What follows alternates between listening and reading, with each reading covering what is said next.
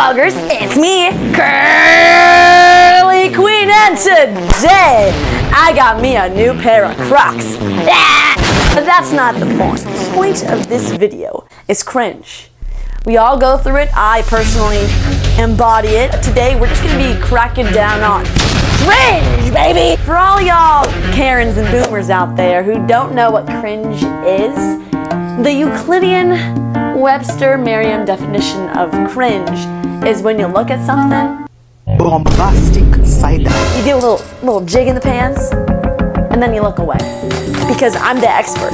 Like, you can't be me. I'm the alpha. I'm the leader. I'm the one to trust. See? Now you want to look away and do a jig in your pants. Alright, I'm going to start off strong. And when I mean strong, I mean choir girl. Yep, you heard it. The choir girl. So, I don't know about you, but whenever I'm in choir class because it's required, get it? Required. I like choir. And we learn how to sing and you do your best.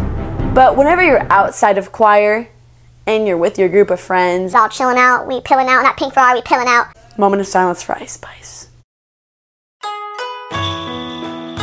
Anyway, whenever you're with your group of friends and everyone starts like singing and stuff and you're all like having a good time, but no one's actually like full on going Mariah Carey. No one's doing that. Like nobody, except for that one girl who's just like, I don't want to say killing the mood, but she's killing the mood. Like everyone who's having fun just stopped singing to listen to this girl's voice who's trying way too hard to sing Wheels on the Bus Goes Round and Round. Like it's not that deep. It's not that deep. Alright, we all just need to have this mutual understanding. So this story is something extremely personal that I've firsthand experienced. So every school has the cliques, the jocks, the emos, the pretty girls, Breakfast Club style, if you know what I'm saying. At my school, which is a very small school, not even 90 kids in the whole high school, the weird kids decided to be like, you and me and the beat go great together. And then they just started off this chain reaction of counter moves. Checkmate, I couldn't lose. But the thing is, it couldn't get any worse than them. So that's why everyone just started dating each other and it was just this one big mess. And by the end of the school year, not even one of them was still together. You know what I think is crazy and needs to stop immediately? So back in the 2000s, I mean, I was born in 2007. I'm an 07 baby, chugga chugga choo choo! But the people born like the very early stage of the 2000s, like 1999, 2001, 2002, those people, when they were teenagers, like if you look at photos from teenagers back then and teenage girls now, and the difference goes crazy because like the girls over here from the 2000s, they're like have like their braces, their headsets, like their Crayola eyeshadow that goes all around their eyelids, and then you see the girls now who have like it all figured out with their perms and like their moneymaker highlights and like their makeup and their TikTok dances and their crop tops and their Lululemon and Versace and Stanley Cups. I think it just stopped at 2008, like, cause I was raised on Dora the Explorer, Dragon Tales, Arthur, the old shows like that, and now kids these days are raised on like Coco Melon, YouTube Short Kids, and I feel like they're learning way too much at such a fetal stage, which is just like, if you know, you know. Peak cringe is when you're cruising on down Walmart, Kroger, Target, whatever you want to call it. It's summer break. You're on vacation. You're enjoying yourself, not thinking anything about school.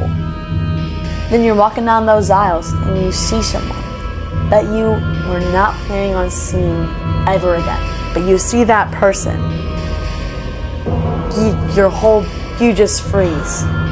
And I feel like I want to know what their POV is too. When you see a teacher in public, what the beep do you do? Because when I see them, I either hide or go like, hey, and I turn to my mommy and go to the checkout line. Like my mother is a teacher, shout out to Gigi. Go subscribe to her channel. But when you see a teacher in public, I don't feel anything in my 122-pound except for cringe. As much as I've been procrastinating this subject, we need to crack down on it in order to reinstate the laws of society. So last year I took biology, and there's nothing wrong with that, but when you're in that class and there's someone who's also in that class and you're learning about medical stuff, and the person who's in that class with you, no names, when they're in that class with you, and whenever you don't, me personally, I had a hard time understanding most of the subjects, and when that person in the class tries to help you when it's the teacher's job to explain the infirmities, but their way of explaining the infirmities is saying, oh yeah, I have midterm developed arthritis in my upper femur. You know those people who are just always trying to, whenever you're learning anything about medical issues, they're like, yeah, I have that. That's me. I have that. That's my medical issue, not yours. I have a stigma in my right nostril. That's me. I have dental hygiene issues. I have shoulder problems. I have earlobe infection. Like, nobody actually cares, okay?